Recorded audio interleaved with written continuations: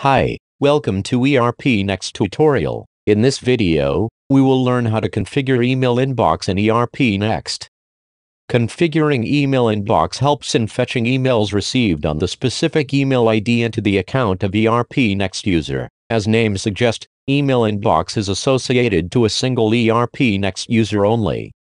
To set up an email inbox for the user, you must configure email domain and email account for that user's email ID. For detailed help on it, check help video on email account setup.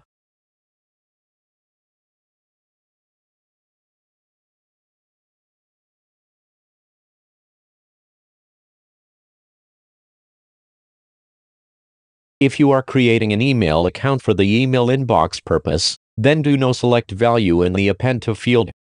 Now, let's check how to link this email account with the user.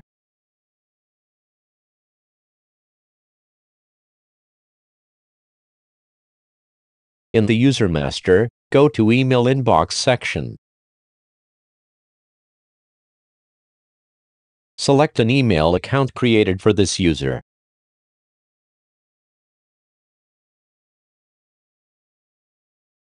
Save user.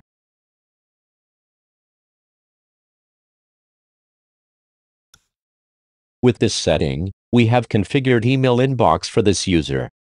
When this user log in, an email inbox icon will be visible on the desk. Let's log in from the test user's ID to check. Click on email inbox icon.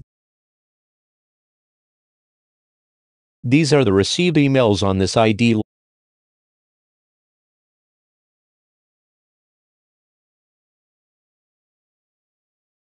Click here to reply on this message. These are the other actions which can be performed on this email. You can also create these documents against this email. This is how you can reply to email received in the inbox of your ERPNext account.